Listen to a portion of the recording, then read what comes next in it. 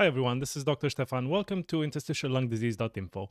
So today I'd like to discuss a topic that's really relevant for patients who get diagnosed with interstitial lung diseases, whatever that may be, idiopathic pulmonary fibrosis, hypersensitivity pneumonitis, etc.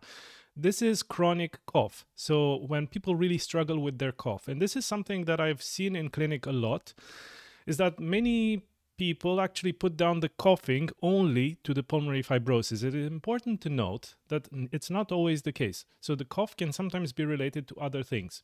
So when we treat cough, we actually need to have a very wholesome, multidisciplinary approach. We need to think about other things as well, because yes, of course, cough can be related to the scarring of the lungs, to the pulmonary fibrosis, but it can also be related to other things. So some of these things may include, for example, postnasal drip, that is having a lot of nasal secretions from hay fever, from chronic rhinitis, sinusitis, just running down the back of the throat, irritating the voice box and making someone cough. So that can happen. That's one thing that we need to think about on top of the pulmonary fibrosis, because, for example, treatments with nasal steroid sprays, which can be a low dose of steroid, can sometimes actually improve things quite a lot. Now, that may not be the case for you specifically. So I'm just talking theoretically about potential causes for the cough. So it's important to explore these with your own doctor to see if that's the case.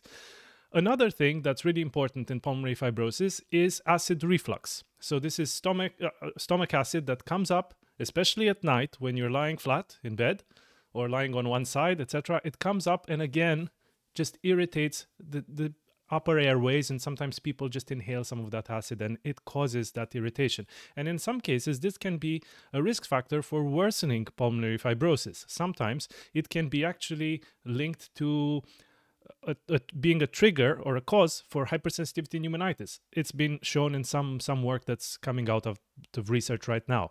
So stomach acid coming up generally needs to be treated if it's a problem. If it's not a problem, if you don't have any indigestion, any stomach acid that comes up that irritates your airways, you don't have any heartburn, so just a sensation of just a burning, painful sensation just around here, that may suggest that there's some acid coming up. If you don't have these symptoms, probably you don't need any treatment. But if you do, it may be a cause for the cough, or at least a factor that plays a role in this scenario. And generally, the treatment is with antiacid tablets, so something called proton pump inhibitors, things like omeprazole, lansoprazole, things like that, which reduce the stomach acid. That is the medication, but it's important to think about other things besides the medication, because in many cases, actually, acid reflux is mostly related to lifestyle factors. So, for example, having very late night meals. That's probably not a great idea if you have pulmonary fibrosis, because some of that food in your stomach, if you go to bed with a full stomach, some of the food may escape. For some of that acid that's being generated to process the food may escape, come up the esophagus. There's more acidity in the stomach. It comes up, it irritates the airways. So that can actually be a problem. The other thing would be eating a lot of spicy foods, acidy foods. Many patients report that worsens their acid reflux. And you may have noticed this in your own life, in your own diet. There are things that you tolerate better than others. I would suggest in these cases, it's important to try to keep at least some kind of a journal to keep track of what you're eating and what's causing your symptoms. Sometimes it needs to be a case of self-reflection and just thinking about what we're doing day to day that may actually worsen our health. And I know it's not easy. It's not an easy solution where we just take a tablet and it fixes it. Of course, sometimes the tablets can help, but it's important to think about the diet that you're having and if that's worsening the acid reflux. And of course, think about other things as well. So if you're having stomach acid, when you're going to bed at night and you're lying flat, if you prefer to sleep completely flat, of course, that may worsen the acid because there's a flat surface and the acid can come up easier, right?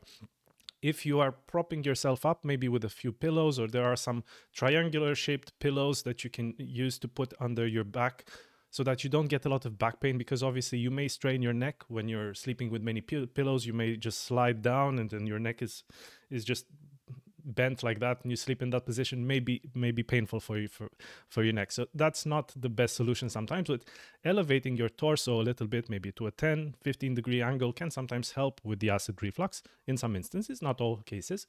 And the final thing would be carrying a normal weight. So of course, if you have a lot of fatty tissue around the abdomen, and I don't want to blame anyone for this, but it's important to be aware that obviously that weight will push down on the stomach and help move that acid up. through the esophagus and up into the airways. So you know, it's one of those things you may want to consider if you are struggling with an unhealthy weight, a bit too much weight, to consider seeing a dietitian, consider altering the diet a little bit.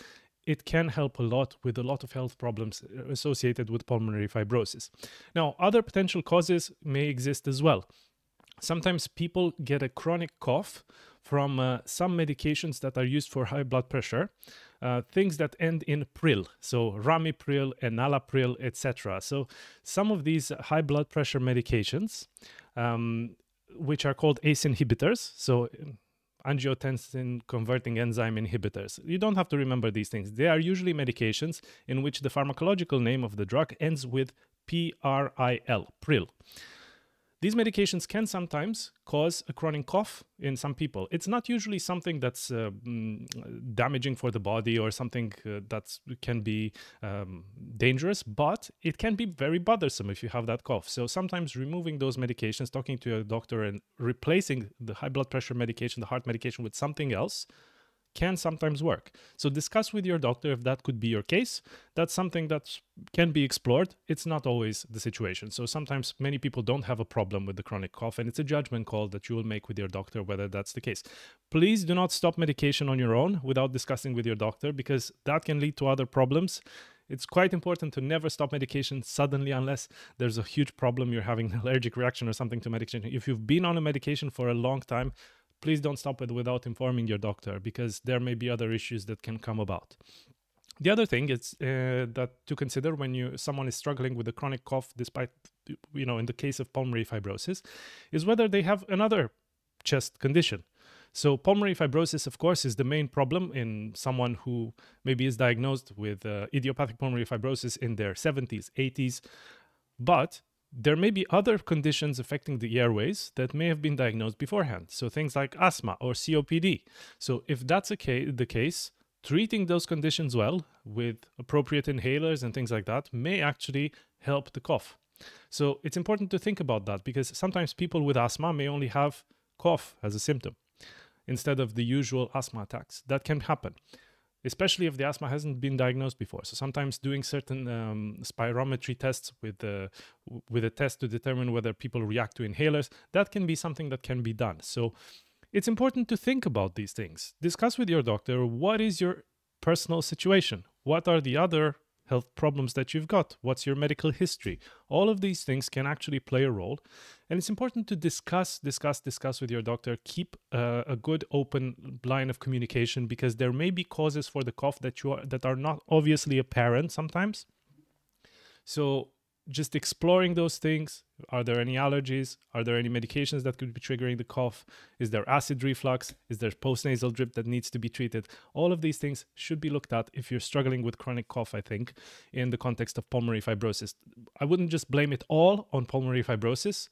Of course, that can be the main cause in some cases, but ruling out some of these other things, because before you go on anti-cough medication, can sometimes lead to better outcomes and less side effects sometimes, especially if it relates to lifestyle changes that could actually improve the cough.